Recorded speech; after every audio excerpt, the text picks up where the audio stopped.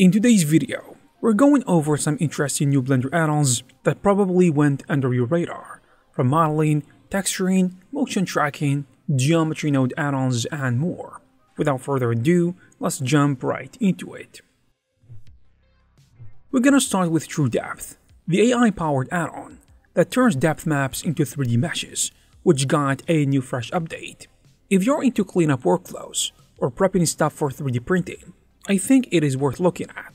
There is now an Add Base button, which lets you slap a flat, solid bottom into your mesh, which is handy if you want your model to actually sit on a build slate.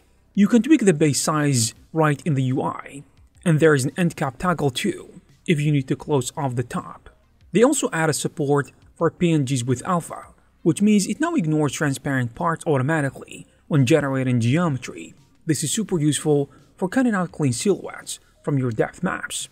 To help with cleanup, there is also a new Boolean geometry removal option. So basically, you can subtract stray pieces or any random junk from the mesh with way less hassle. And if you are chasing more detail, you can now choose between small, medium, and large AI model sizes, and bigger models give you better details, though they may take a little bit longer to process. Also from CG Matter, we have a new add-on called UV+, which makes UV unwrapping procedural and non-destructive. So instead of manually setting seams and hitting unwrap over and over, you just add a modifier. It handles everything live: edge angles, projections, backing, and other stuff, and updates the unwrap as you tweak the settings. It works with meshes, curves, and text, including objects that usually need extra steps to unwrap cleanly. Since it overrides the default unwrap attribute, materials pick up automatically without baking or setup. If you want to finalize the UVs and edit them by hand, you just apply the modifier. Otherwise, it stays flexible and updates in real time. There is also a built-in viewer with stats like island count and UV space usage, which helps test different methods quickly. Next, we're going to talk about Geo-Bridge, which is a procedural Blender tool that creates modern bridges with geometry nodes, so no modeling needed.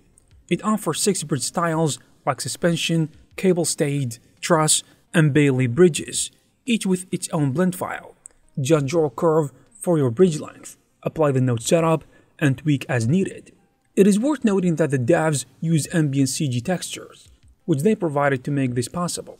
The curve controls the shape, letting you bend or arc the bridge, and you can adjust the road's width from pedestrian paths to multi-lane roads. Customization panels let you control lanes, dividers, towers, cables, railings, lights, and roadside cones, with options like cable sag and carriageway type, but no traffic models included though, and signs are set up for right-hand driving only. Next is the newly updated 5000 Pbr Asset Browser from CanTextures, now at version 3. Not just updating the content, but also drastically reducing their prices, definitely making what can be considered the largest PBR materials library accessible to all of us artists, whether you are a beginner or a professional. Generally speaking, materials are neatly organized, and each material includes the usual maps, from base color to displacement, in addition to many featuring metallic and opacity, all in 2K resolution for both EV and cycles. On top of dropping the price, the big news is that there is now a free 1000 plus PBR materials pack available on Gumroad, making this library affordable while continuing to support Blender growth through donations, which is a great thing. Next, we're going to talk about lighting effects, which is a procedural system for adding lighting effects in Blender. It works through geometry nodes, and it comes with a library of templates that you can drag from the Asset Browser. Each one stacks modifiers like lightning, sparks, smoke, and materials, making it possible to adjust without rebuilding anything from the ground up. You can actually control where the lightning strikes and tweak its shape and glow, and use proximity settings to make it react to nearby geometry.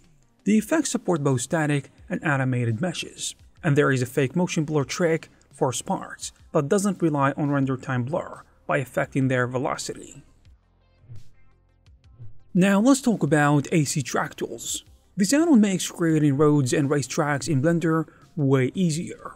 You will start by drawing curves to define your road's path, then adjust the width, smoothness, and whether the road follows the terrain or stays flat. It automatically adds detail by subdividing terrain near the road and cleans up geometry further away, keeping your scene efficient.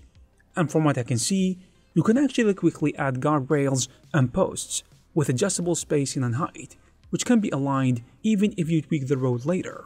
Lane markings use vertex groups for easy control over width, dash length, and materials. Beyond that, there are features for scattering trees with collision avoidance and customizable wall blocks following curves, in addition to options to split meshes for export. To keep things organized, you can take a look at Local Asset Manager, which is a free Blender add-on, which simplifies managing large asset libraries. Unlike Blender's default asset browser, it works directly without your existing folder structures, so there is no need to manually mark or prepare assets. You just add folders containing blend files, categorized as objects, materials, HDRIs, or effects, and access everything easily within Blender. The add-on includes an HDRI adjuster that lets you modify lighting settings and brightness right from the interface, saving you time by avoiding the need to switch to world settings. It also features a fast global search across all assets, visual thumbnails matched by file names, and support geometry nodes and materials, with over 100 free professional assets available after creating a free iMesh account, and frequent updates inside Blender. And generally, this tool offers a practical, efficient solution for ArchViz professionals and anyone looking for better asset control. If you do a lot of low-poly hard surface modeling, Arbitrary Align might be a more useful tool for you compared to Blender built-in tools. It is a modeling toolkit that adds a custom snap system and reference planes, making alignment and projection feel precise instead of guessing. One of the features you will probably use a lot is Quick Match. While holding G, R, or S, you can track between 2 points to define an axis for moving, rotating, or scaling. It is a fast way to stay accurate without interrupting your flow with extra menus or operations. From there, reference planes let you define temporary grid spaces from any geometry. You can project objects onto them, snap vertices cleanly, or mirror geometry. Generally speaking, they are flexible and don't lock you into a grid setup. You also get proxy points for defining temporary pivots, which comes in handy for grouped adjustments. Used together, these tools make alignment for cleanup masks feel less like a chore and more like part of the flow.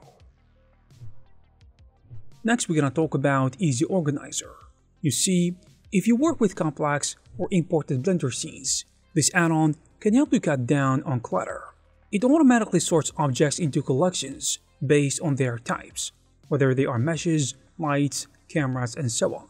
It also cleans up empty collections and offers quick buttons to select objects by type, saving you time navigating the outliner. The add-on keeps parent and child relationship intact when grouping, so hierarchies stay organized within collections. It also lets you collapse all collections in the outliner with one click, making the view cleaner. You can customize which object type gets sorted and which appear as quick sections buttons. The panel supports icon only, text only, or combined button styles.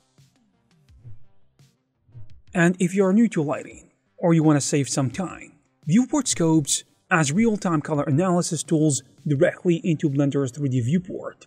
It brings a live histogram and vector scope overlay to help you monitor color, lighting, and composition as you work. You can toggle these scopes on and off with a new button in the viewport header. By pressing Shift, you enter an overlay editing mode that lets you reposition and resize the scopes freely. A drop-down menu provides options to customize with color channels, like histogram displays, to control scope placement and scale precisely. The add-on also supports sending viewport color data directly in the image editor as a live buffer image. This means you can use Blender's native scopes in the image editor with real-time updates, including composition node adjustments. It even works alongside the compositor, so changes are reflected immediately in the viewport scopes. Even though it is in development, it runs well even on low-end machines. Last but not least, we're gonna talk about motion camera. which is an add-on that adds procedural camera motion effects to Blender, letting you add shake, orbits, tracking, and dolly zooms without manual keyframing. It updates automatically every frame, so you can see changes live as you tweak settings. You can choose from 7 camera shake presets like stable, phone, or car chase, and adjust translation, rotation, amplitude, and speed on each axis. For smoother moves, the orbit feature lets the camera circle around any object with customizable radius and height while automatically tracking the target. The zoom effect adds dynamic focus changes along orbiting. The third-person follow mode tracks an object's position with adjustable smoothness and offsets, usually for game style or chase shots. Advanced tracking gives control over position offsets, damping, and axis selection. The dolly zoom recreates classic Hitchcock effect with simple sliders for focal length and movement distance. When ready, you can bake procedural motions into keyframes for easier sharing or rendering. And there we have it, guys. If you are interested in these add-ons, you will find all the necessary links in the description. I hope you guys found this video useful and informative. If you did, let's give it a thumbs up. You can also check some of our previous videos. Thank you very much for watching, and I will see you in the next one.